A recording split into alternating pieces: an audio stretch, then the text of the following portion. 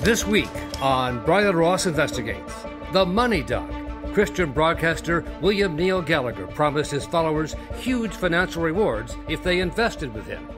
Less government, more personal responsibility, and with the help of God, a better world.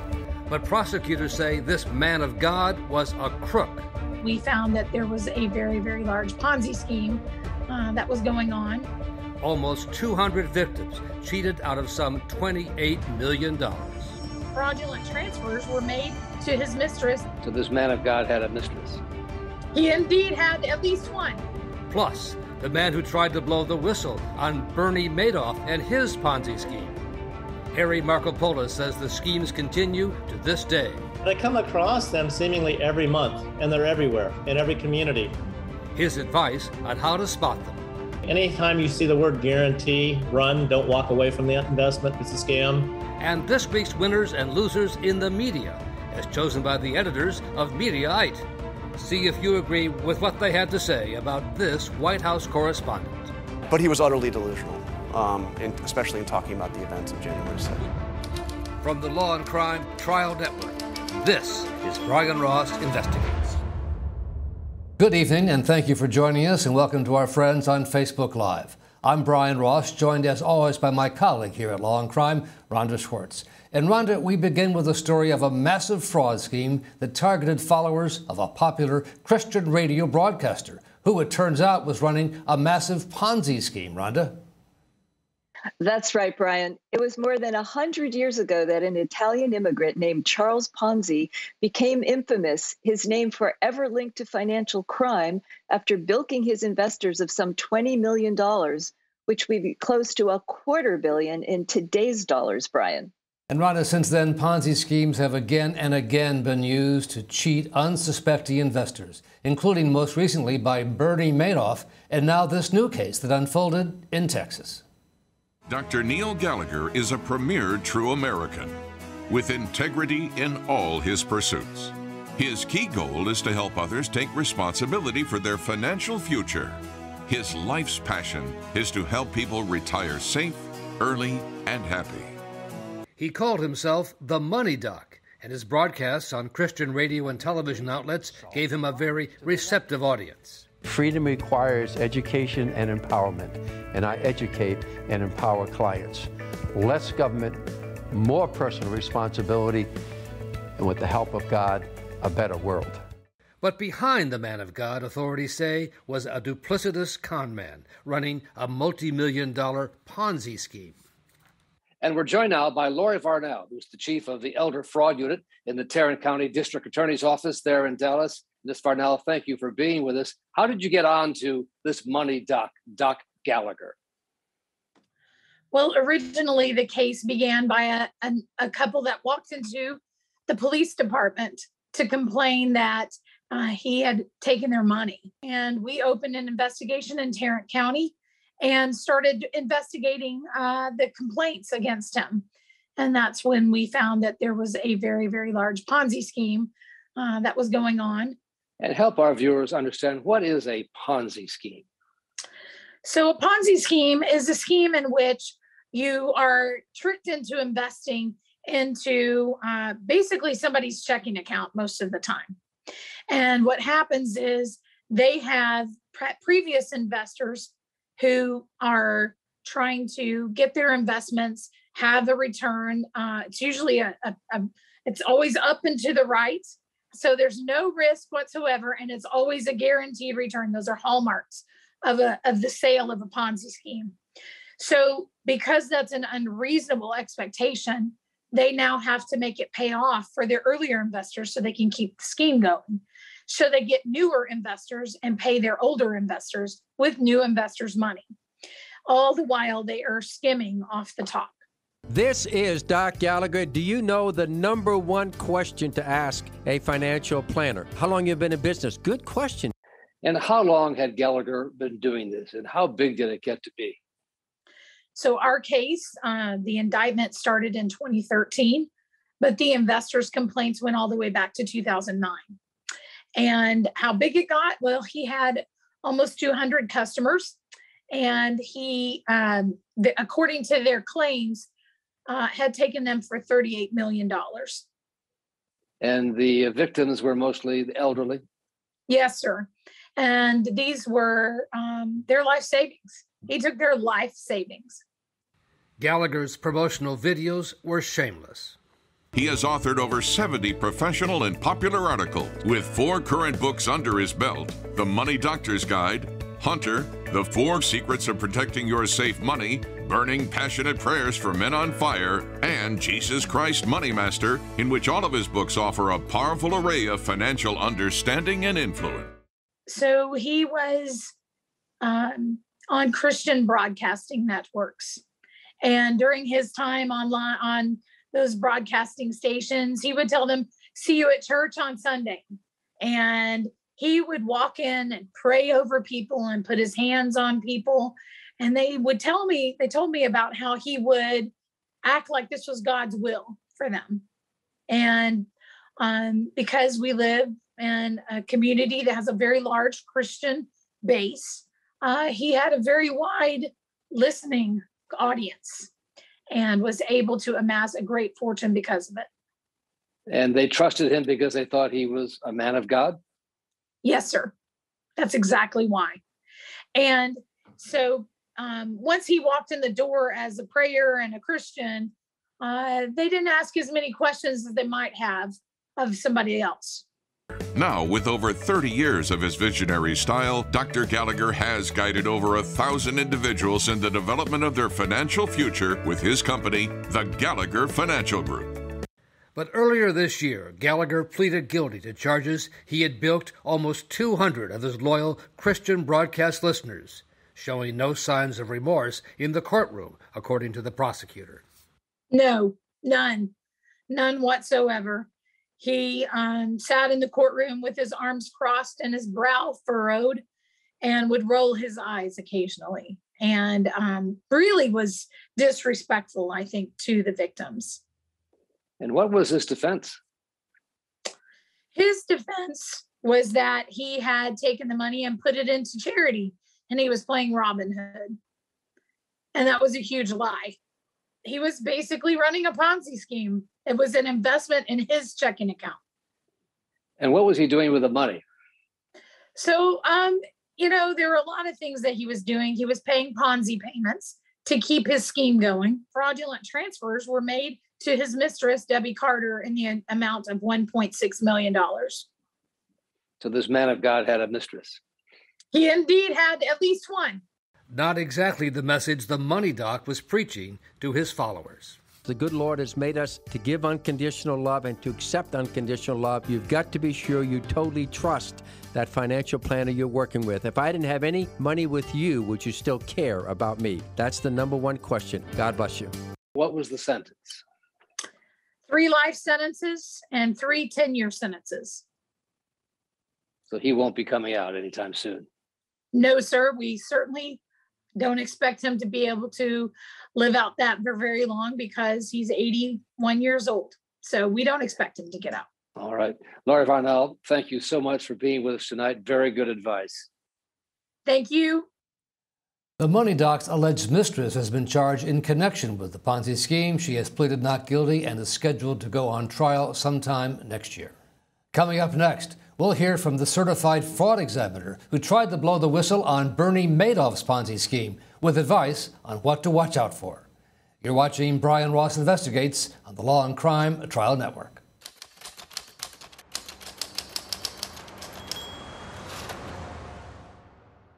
It was the video that shocked the nation. An unarmed black jogger, 25-year-old Ahmaud Arbery, gunned down in broad daylight. The 3 men charged will now stand trial. For live gavel-to-gavel coverage of the trial, subscribe to Law and Crime on YouTubeTV today.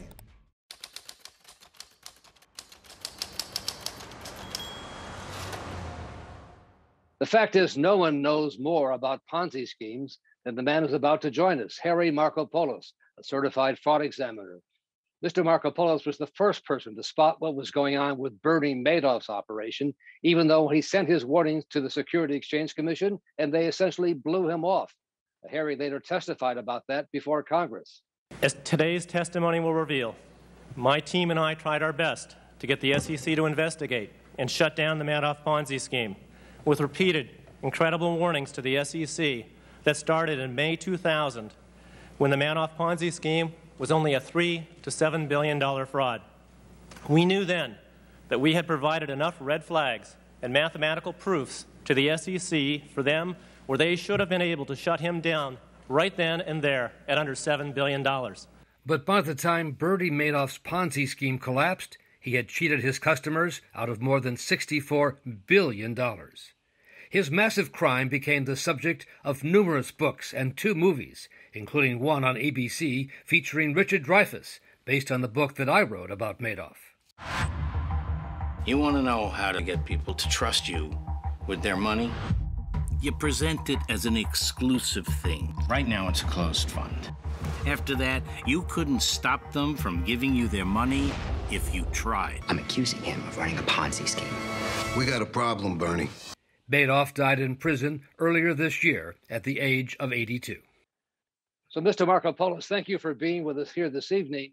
Tell me why these fraud schemes, these Ponzi schemes, continue to happen. It's a combination of factors. It's mainly greed. You want to believe, so there's hope. You hope that those returns are real. You see other people seemingly getting rich overnight and get rich quick schemes, and they want a piece of the action. And so they fall victim to some very simple schemes, and they spend not 1 second actually asking questions. Can this be real? How can I verify if this is being real, if this is real? And so they do zero due diligence, and as a result, they get trapped. And do they rely too much on the government? Is the government doing enough of a job to detect these Ponzi schemes before they accumulate so many victims? Investors can't hope that the government's going to catch these schemes before they get off the ground. A lot of these schemes, in fact, all of them start small and then they get big. Once a scheme gets big enough and over a certain size, it will fall onto the government's radar screen because enough people will become ensnared and trapped into the scheme. Eventually, someone's not going to get paid. The fraudsters are going to make promises and they're going to fail to deliver. And once they do that, these angry investors are going to say, oh, I'm going to call the government. And they pick up the phone and they call either the FBI or the Department of Justice. Sometimes they call the SEC. And eventually the government gets onto the scheme and starts investigating. And of course, by then it's too late. After the Madoff scandal was revealed and you testified, the SEC said, we're really going to increase our enforcement of Ponzi schemes. Have they? Yes. The SEC had 65 recommendations from the Inspector General's office for how to do a Ponzi scheme and do it more effectively. They adopted all 65 measures recommended, and they're very good at Ponzi schemes, but they have to first find out about them. And unfortunately, they have to get big enough for someone to make a call, drop a dime and call the government and tell them about it, because they're not going to proactively have enough people to investigate every investment offered to investors. There's only 5,000 people at the SEC. They're too small to do that. Are there currently schemes that you're looking at which you think are in fact Ponzi schemes? Yes, I haven't done a Ponzi scheme case in about 3 years. I basically refer them out right now because I'm busy on public company accounting fraud cases, but I come across them seemingly every month, and they're everywhere in every community. What do you see that tells you this is a Ponzi scheme? Help our viewers understand what to look for. Returns that are guaranteed. Anytime you see the word guarantee, run, don't walk away from the investment. It's a scam. Anything to do with an affinities program such as religion. Religion and money do not mix. I think that's in the Bible. People should know better, and they seemingly fall for the religious scams every time. Sometimes the schemes have you do something so you think that you're working for it. In China, there were over 1 million victims that thought they could make money by buying ant farms and farming ants to make medicine.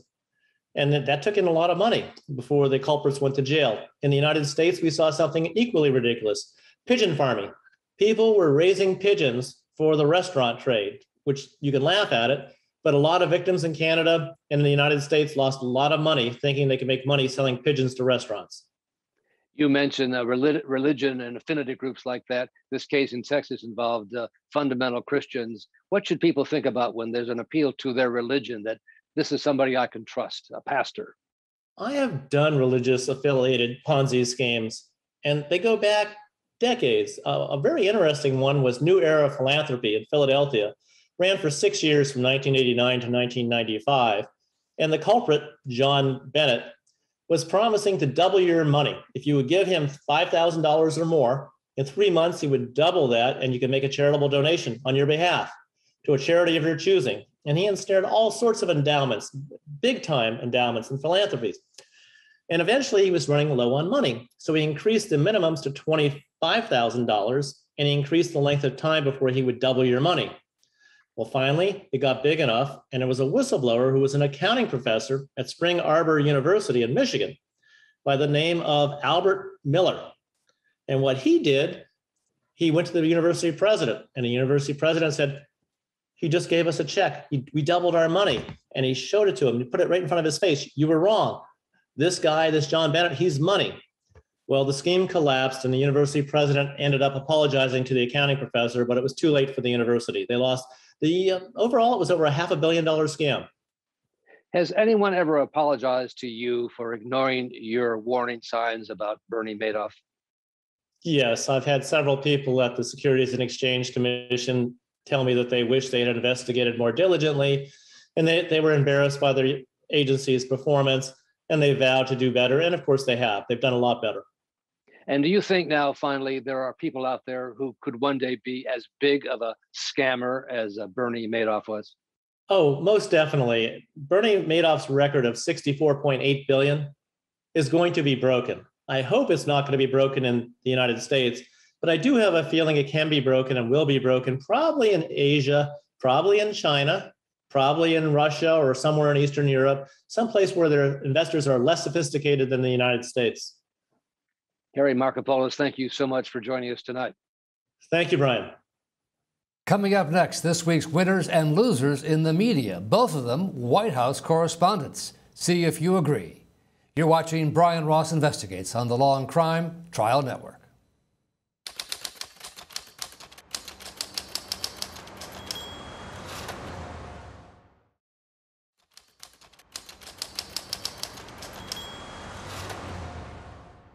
Time now for this week's winners and losers in the media, as chosen by the editors of Mediaite. And we're joined by Aidan McLaughlin, who is the editor-in-chief of Mediaite, which, like the Law and Crime Trial Network, is part of the Dan Abrams media empire. And Aidan, this week, the winner and the loser, both White House correspondents. Let's start with the winner, Jon Karl from ABC News, whose new book, Betrayal, The Last Act of the Trump Show, comes out November 16th. He talked about it on The Stephen Colbert Show. But he was utterly delusional, especially in talking about the events of January 6th. We have a clip here. So some people were saying 1776. If it's rigged, if it's being stolen, why not charge the Capitol? I don't know. I hadn't heard that, but people were very angry. And people were there. That crowd never, the press, the fake news, which is fake, the fake news never talked about the size of that crowd. That crowd was a massive crowd. It was a massive crowd. I mean, so he's missing the narrative here. He yeah, thinks can you imagine? I'm asking it's about whether he's popular. Yeah, I'm asking him about a riot. I'm asking about one of the darkest days in American history, and he's talking about how many people came out to see him. And Aidan, Mr. Trump has called Jon Karl a third-rate reporter. I think that would be a badge of honor for John, a former colleague of mine. That's right, and Trump also spoke out about this book, which is, you've made it in the pantheon of Trump tell-alls when Trump himself is trashing you in a statement. But, I think it's hard to get excited these days about these Trump exposés, particularly ones that focus on the last months of the Trump administration. But this one is just packed with so much shocking information about what went on during that insane time. And we've seen a few of bits of reporting come out in exclusive excerpts that have been published by various magazines and websites. We know that John Kelly, who was Trump's chief of staff for a while, wanted the 25th Amendment invoked during the Capitol riot. And that he wanted Trump effectively deemed unfit for office and removed. We also know that there are photos of Mike Pence hiding in a room during the riot when a bunch of Trump supporters were storming the Capitol and calling for Mike Pence to be hanged. Those photos were not allowed to be published by Jon Karl. Mike Pence's team stopped that from happening. But there's just a lot of really great reporting here from Jonathan Karl, who is an outstanding chronicler of the Trump administration when he was serving as ABC News chief White House correspondent under that administration.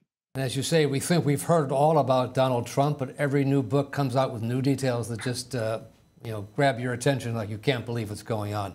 Let's talk about this week's loser, the other White House correspondent who you have dealt with, who's a loser. Tell us about her. Right. So Emerald Robinson, she is the White House correspondent for Newsmax. She had been suspended from Twitter last week because she posted a sort of insane conspiracy theory about vaccines that basically alleged that they had some sort of tie to Satan. She was suspended from Twitter. She received a rebuke from Newsmax in the form of a statement. She got back on Twitter on Tuesday morning and started continuing to push the conspiracy theory that there's some sort of satanic tie to these vaccines. Within hours, she was permanently banned from Twitter, so she's no longer on the platform anymore. And Newsmax actually issued another statement, this time to the Daily Beast, saying that she's going to be off the air at Newsmax while the outlet reviews her social media posts. So not only was she banned from Twitter this week forever, her job is also in danger. But also of interest is Newsmax has its own vaccine mandate now. That's true. So at Mediaite, we exclusively reported on Friday that Newsmax has started to implement a vaccine mandate. They're basically going along with the Biden administration's policy where businesses with more than 100 employees either have to check vaccines or give testing once a week. So that has created a lot of consternation at Newsmax because the network and its hosts have railed against these vaccine mandates. There's a bit of outcry within the network. We'll see how that plays out. Very interesting to see that essentially a hypocrisy on the part of the company, both at Newsmax and in some ways at Fox, where they have their hosts criticizing the mandates, but then instituting it themselves for their own employees.